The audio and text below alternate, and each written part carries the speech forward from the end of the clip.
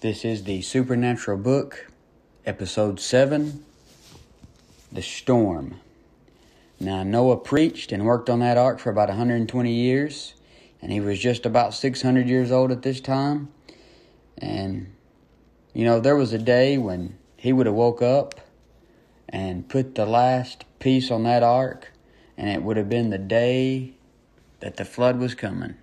So I imagine he woke up one day and yawned and stretched out his arms and heard the birds chirping, heard things continuing as they were once more.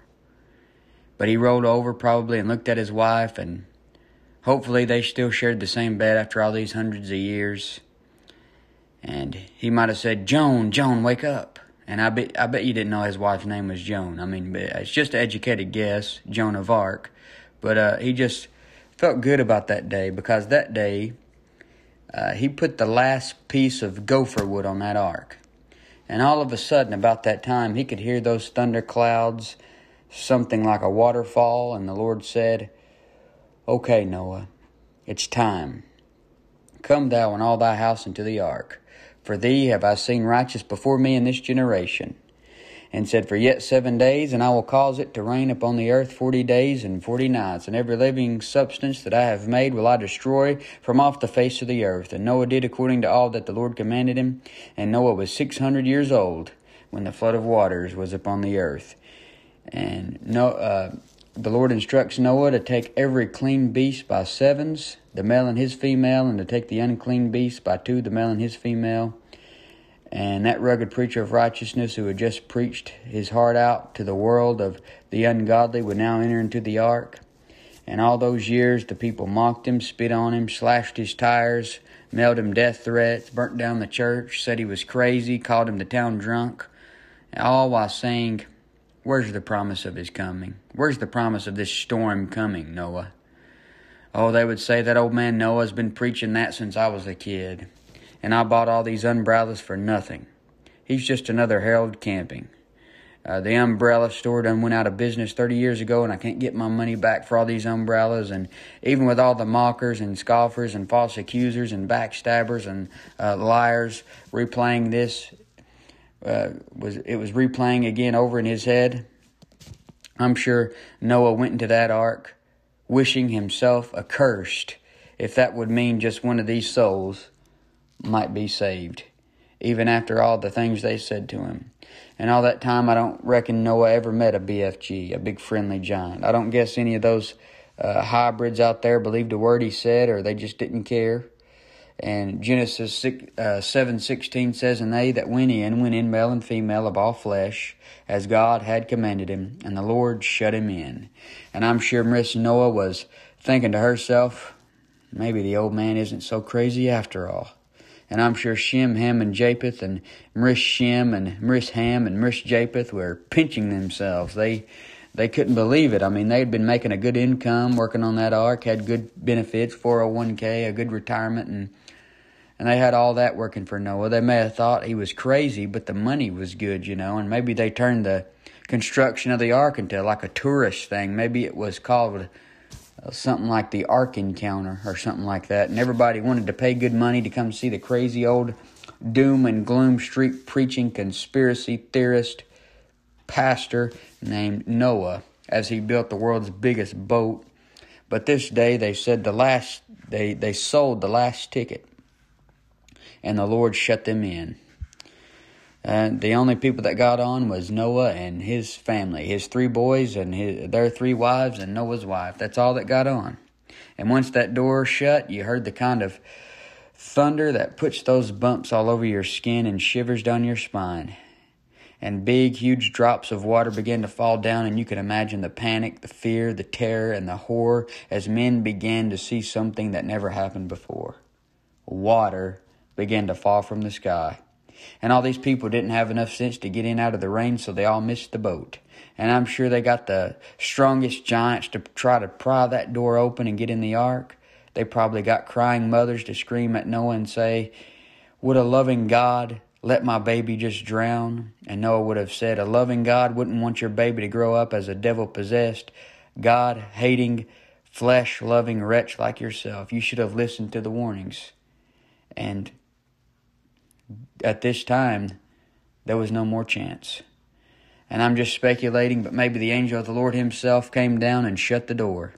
And he could have easily fought off and slayed about 185,000 giants with the sword. Wouldn't you have liked to have been a fly on the wall and seen how the whole thing played out? I mean, we can just speculate about it, talk about it on a rainy day. We don't really know how the whole thing played out entirely. I always wanted to see all the Bible stories just like I was there in like a virtual reality, or maybe ride through them like it was, like a new Six Flags ride or something like that. But the Bible says in Genesis 7:18 through 24, and the waters prevailed, and were increased greatly upon the earth. And the ark went upon the face of the waters, and the waters prevailed exceedingly upon the earth. And all the high hills that were under the whole heaven were covered. 15 cubits upward did the waters prevail, and the mountains were covered.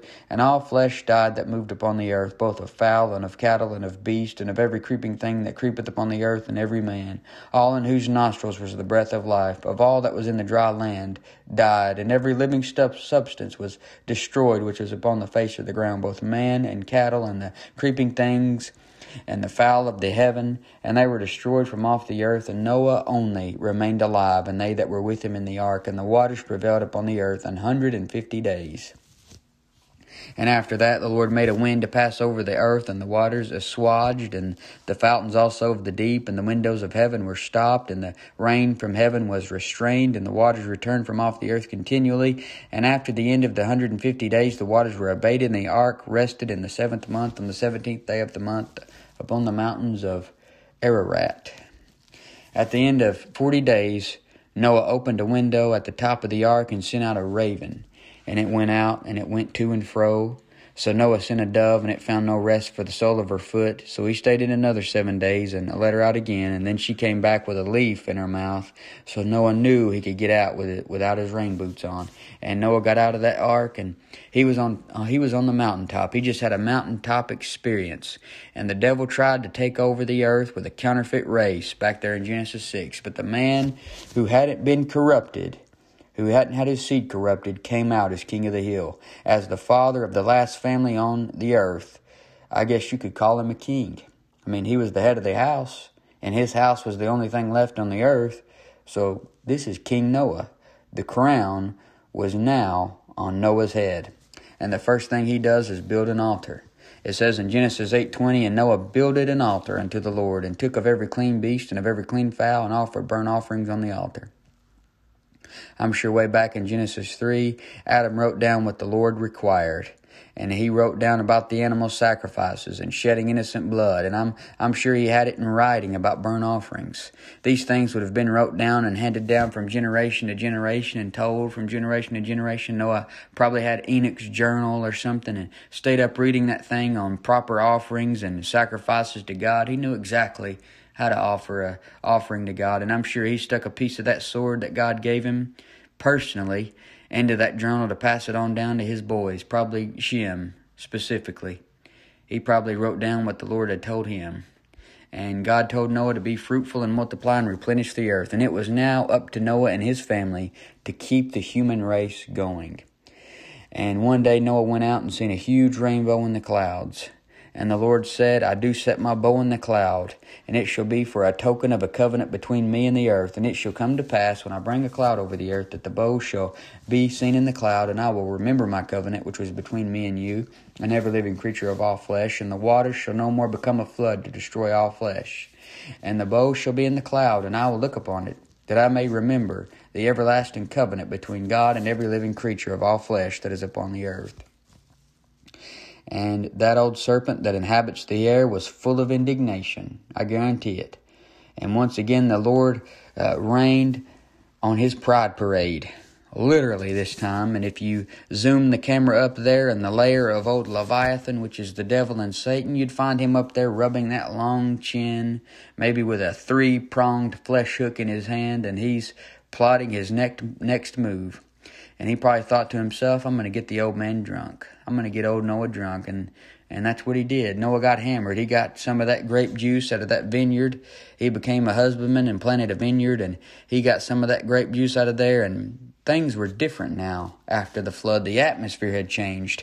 if that stuff sit around too long, it would be fermented and you can get drunk on it.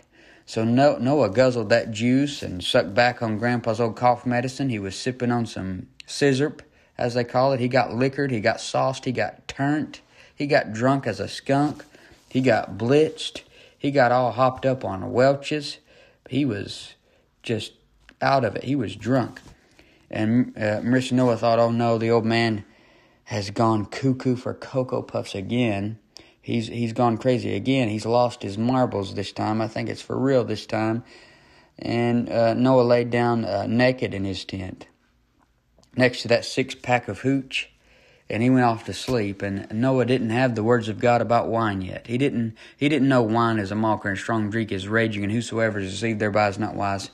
He had no idea that he shouldn't look upon the wine when it's red, when it giveth its color in the cup, and moveth itself aright. He didn't know that it biteth like a serpent and stingeth like an adder. He didn't know that the excess was in the wine. So I don't think you could really say that Noah was in the wrong, if he didn't know. But if he knew, he was. But that old serpent watched the whole thing with an evil laugh and said to Ham, Ham, why don't you go in there and check on your daddy, bud? And you see, the devil knew that Ham had a problem with his flesh. He was very fleshy. And well, what happened next when Ham went into Noah's tent and Noah was naked in there? What happened next definitely wasn't PG-13. It wasn't R-rated. It wasn't just TVMA. It was complete unrated, unnatural filth. Although the perverts of today would want to think it's a G-rated love story or a good Disney movie script, possibly. But Ham went in there and violated his own father. And this put a curse on Ham's descendants.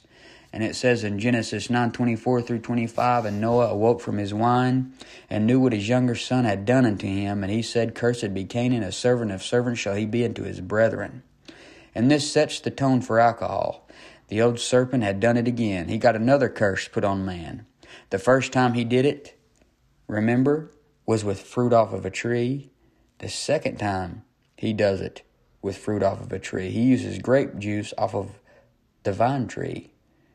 And it sit around and fermented. Noah didn't know it. Got drunk off of it. But that old serpent, he got man cursed again. And so, we'll begin again in the next episode, episode number 8.